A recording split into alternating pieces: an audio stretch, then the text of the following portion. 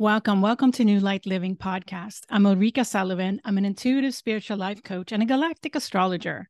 This video is a galactic astrology reading of the Gemini full moon at 4 degrees and 51 minutes on November 27th of 2023.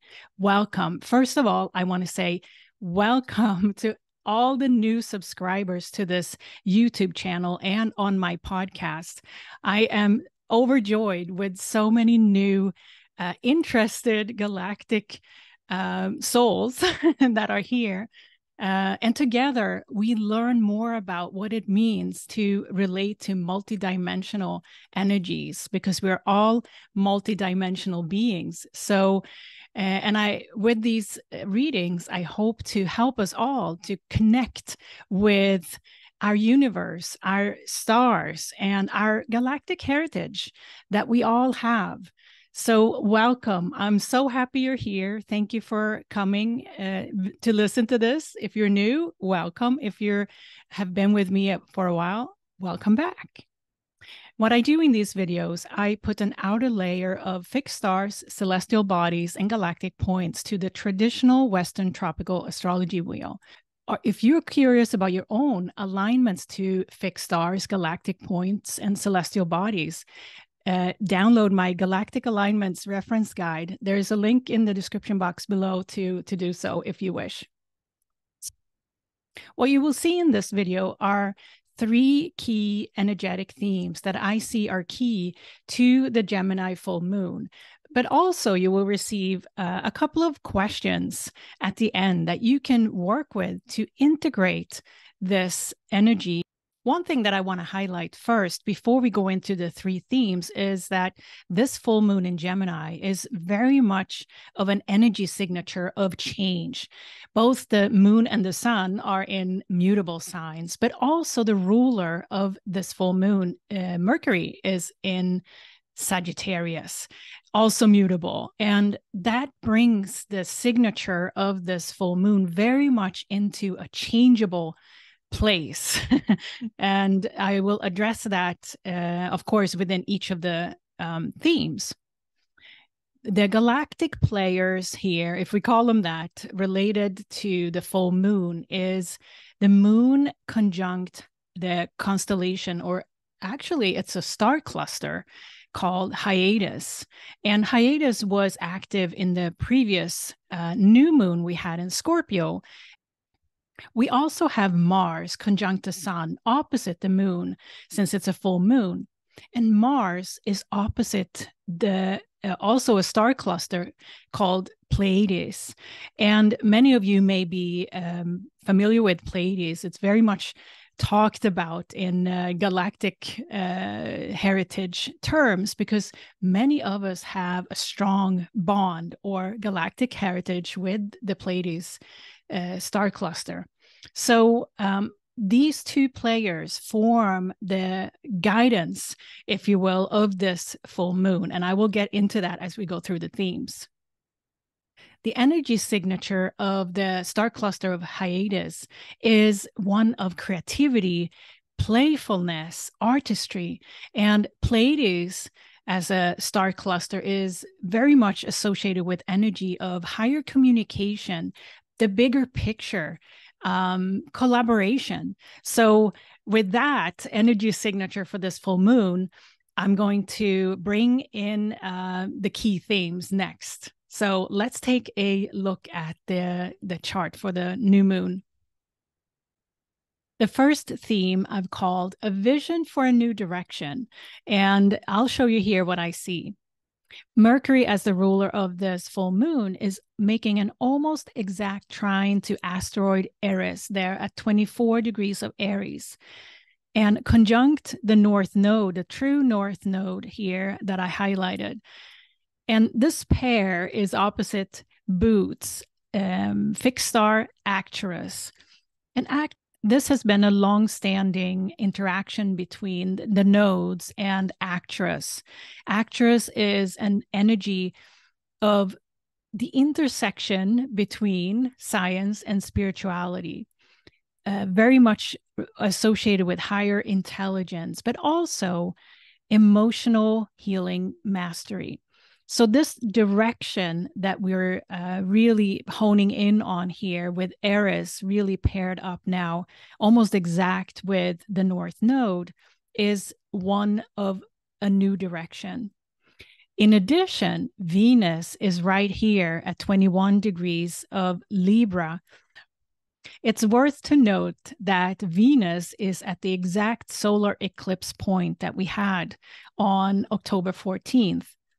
And Venus was ruling that solar eclipse as well. So this new direction that Venus on one side together with the South Node and Eris on the other side together with the North Node is a strong indication or guidance for us in terms of a new direction based on a feminine power, if you will.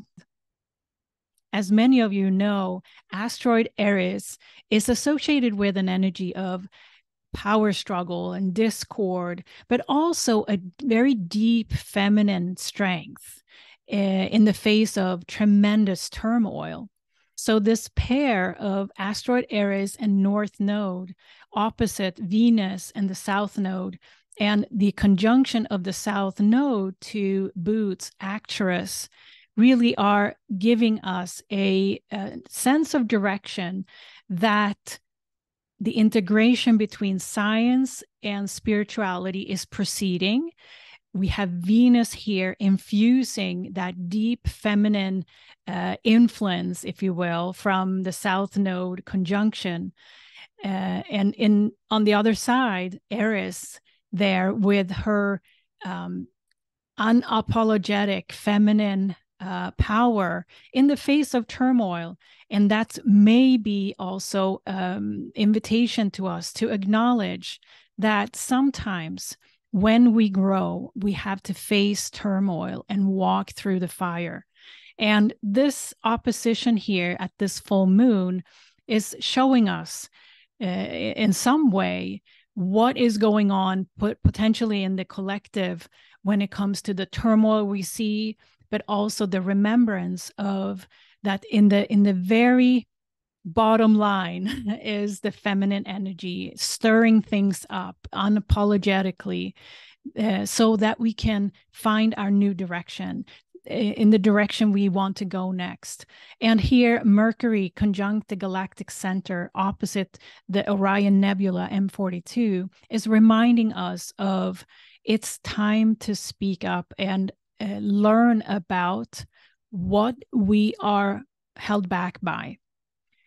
Mercury is our ability to learn, and conjunct the Galactic Center here, it is a universal force that is supporting us to unearth that what is holding us back from finding our own creativity within ourselves.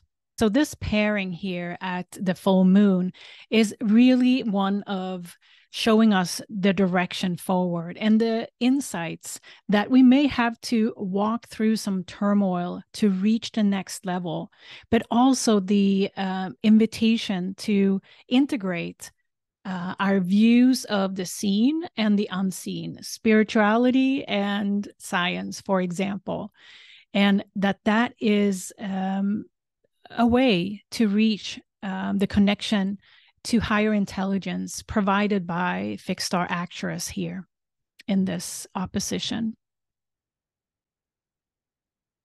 So this creates an energy loop that emphasizes this theme's new direction, where Mercury as the ruler of this full moon get an extra influx of energy from the galactic center, emphasizing the Orion Nebula here, energy that highlights how important it is to stand strong in the face of adversity, but also the higher intelligence coming in from Arcturus. It's almost like an overarching consciousness to help us with the direction going forward in the feminine influence from Venus and Eris here as part of this energy theme.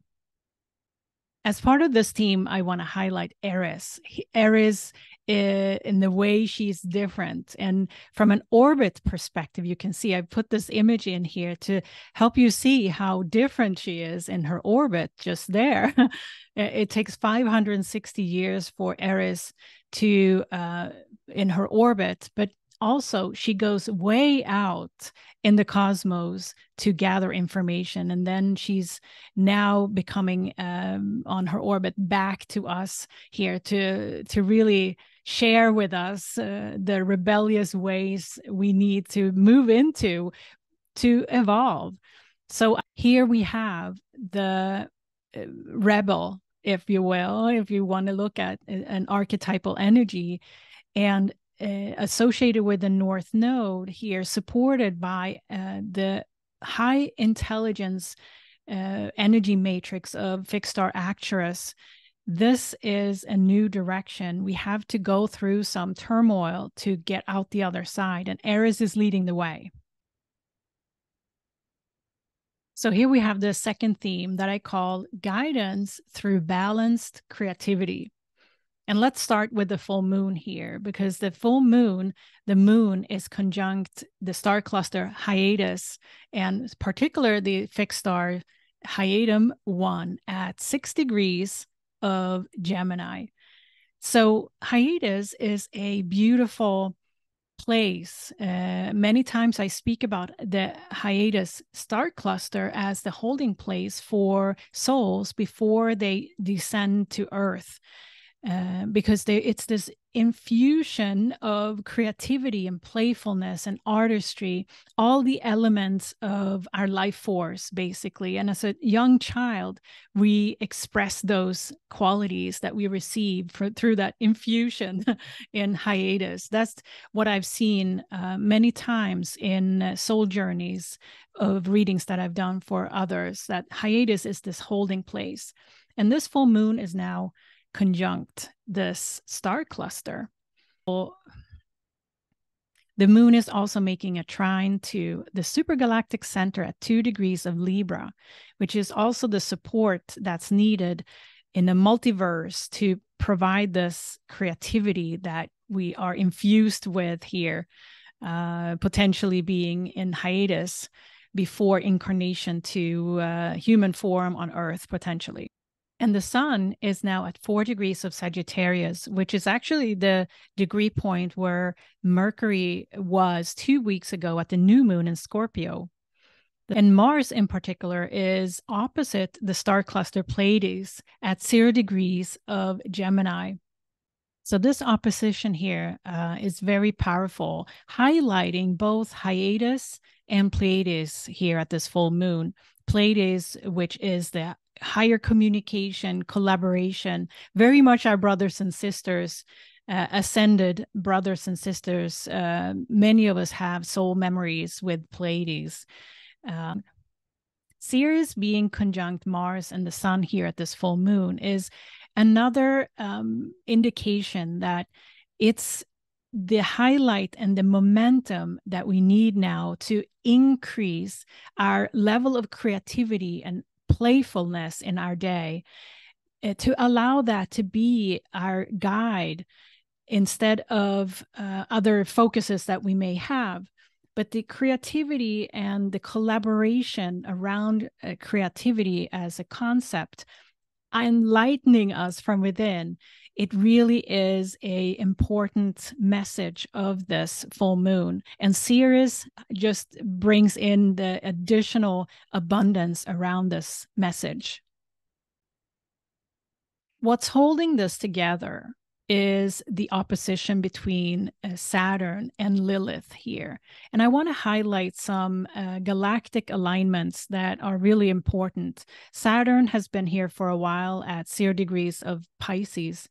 One thing that I want to highlight here in this theme, which I will be going in further depth into in the next theme, is Lilith's closer and closer conjunction to Draco Tuban, the fixed star Tuban. There's quite a reputation of this fixed star in galactic conversation, but I will address Draco Tuban in the next theme, so stay with me for that. So what we have here is a very balanced energy grid, or guidance grid, as I call it, with the full moon engaged, of course, but also the long-standing engagement between Saturn opposite the royal star Regulus at 0 degrees of Virgo, which is Earth, and Lilith here opposite the royal star Fomalhaut in water in Pisces. They're at 4 degrees of Pisces. And now at this full moon, the sun and the moon is engaged here in Gemini, which is air, and Sagittarius, which is fire, of course. And that extra punch is provided by Mars and Ceres here in the very early degrees of Sagittarius. So all elements are engaged here in this guidance. So again, the emphasis on guidance through creativity is really emphasized here, allowing us to think about what is the guidance that we can receive through creativity? What is the guidance we can receive long-term by holding a balanced view, engaging all the elements, and ensuring that we maintain the bigger picture, with Sagittarius and the black holes engaged here. It's about bringing that higher perspective down on Earth in the first decan here. So the growth opportunity here, as exemplified by the squares in this guidance grid to the royal stars Regulus at 0 degrees of Virgo and to royal star Fomalhaut, 4 degrees of Pisces. How can we expand receiving guidance, higher intelligence through creativity in a greater way? How can we move into bringing that down to Earth now, since this full moon is in the first decan physical realm? So that might be an invitation to you to consider for this full moon. So here I just wanted to highlight the Pleiades star cluster, and specifically the fixed star Alcyone, which is in alignment in opposition to Mars at this full moon, but also Hyades conjunct the full moon. So we have Jupiter retrograde moving into an opposition to the Shapley attractor. And for those who don't know what the Shapley attractor is, it's one of the biggest universal drivers that is known to date. And so this is a huge influx of universal wisdom into our solar system with this opposition alignment to Jupiter in retrograde at this time. And this is also a conjunction of Pallas Athene, asteroid Pallas Athene, to Shapley attractor, highlighting for us that powerful foundation for us to consider when it comes to universal wisdom and downloads of new Earth energy at this time, coming in through that expansive energy from Haumea is actually also conjunct the Shapley attractor, have been for a long time. So I didn't put her in this chart here in conjunction with Pallas Athene because it just gets busy. But basically, this alignment of Jupiter to Shapley attractor now means that new Earth downloads of universal wisdom is clearly expanded at this time. The galactic points that are activated here that I want to pull out in this theme is involving Canis Major, Sirius B at 7 degrees of Cancer, Draco Tuban at 7 degrees 46 minutes, almost 8 degrees of Virgo. And of course, Shapley attractor here opposite Jupiter. What Sirius B is associated with a energy of supportive, humorous, intelligent energy, very mercurial in that sense. Sirius B is associated with learning, higher learning, communication also, but also humorous, supportive ways of collaboration. And the highlight of Mercury here in opposition to Canis Minor, Sirius B, highlights the need for staying in our learning mode, a higher intelligence, learning, but also to be supportive in a way of being adaptable.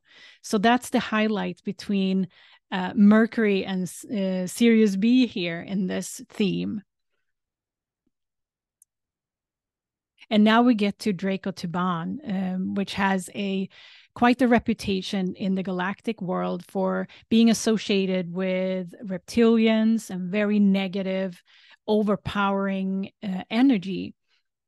I want to highlight here the depth of sovereignty and character that is needed to actually face our fears. So the higher expression of Draco Tuban, in my mind, the way I interpret that is the energy that it takes to face our fears and the depth of character that creates when we have to go from disconnected to sovereign as a soul, disconnected from who we truly are. Now, this infusion of universal wisdom through the Shapley attractor, activated by Jupiter, now expanding it in opposition, this is a key theme for us at this time to see how can we show ourselves in our unique costume, in our unique inner costume, and actually learn from that. It's a call for stepping into our sovereignty and also being curious, creative, how we are getting to that place within, because it's not the same for everyone.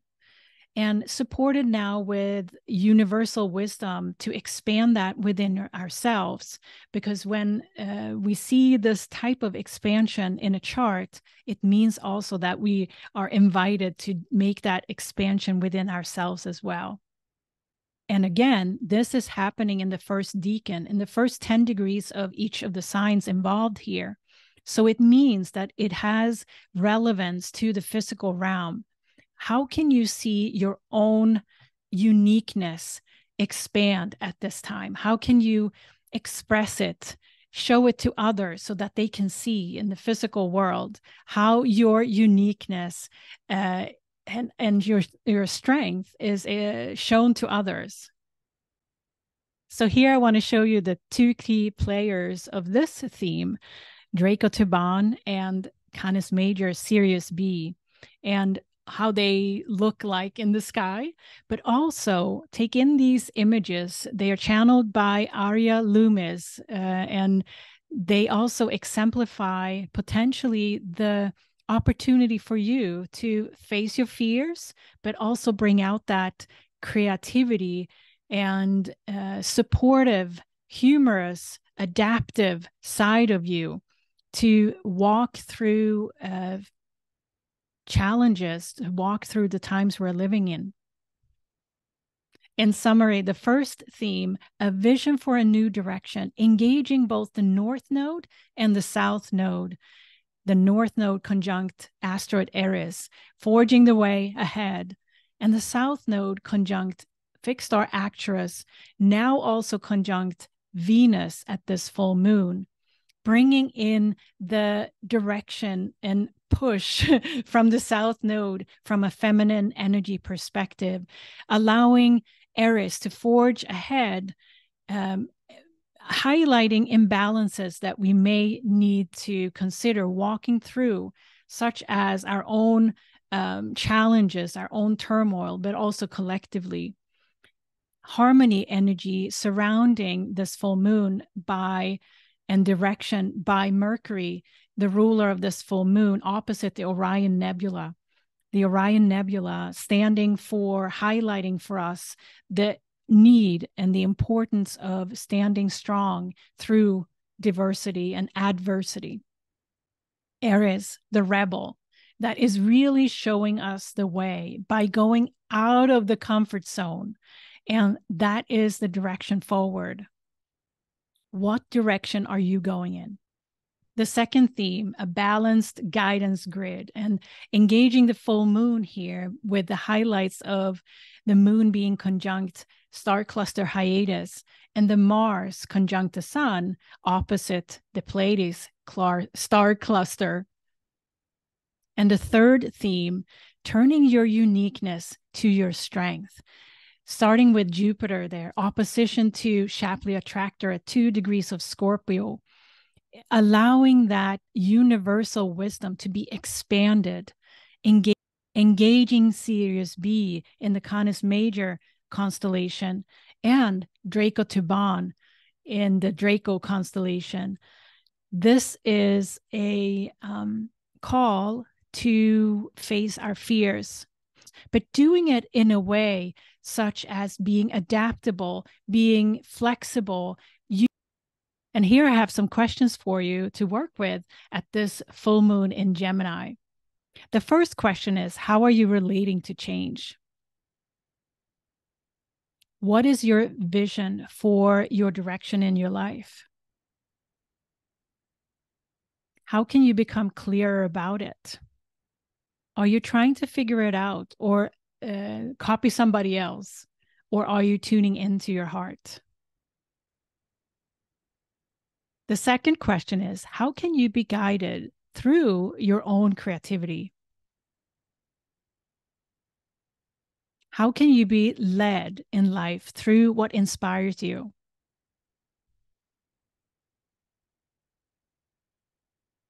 How can you embody your inner guidance? The third question is, how can you bring out your uniqueness? How can you challenge a perspective that you have about yourself? Maybe you have shut yourself down previously. Maybe you have thought you were too much out there. It was an out there idea. Consider this again, bring it back, and see if you can have a different perspective on it. Now is the time to bring out your uniqueness and maybe challenge that opinion or belief that you have about yourself. Bring out your most unique ideas. So this was the Galactic Astrology reading for the Gemini full moon. I hope you enjoyed it. Thank you so much for being here. I truly enjoy doing these readings for you. If you're curious about your own galactic alignments, download my Galactic Alignments Reference Guide. The link is below. Thank you so much. See you soon again. Bye.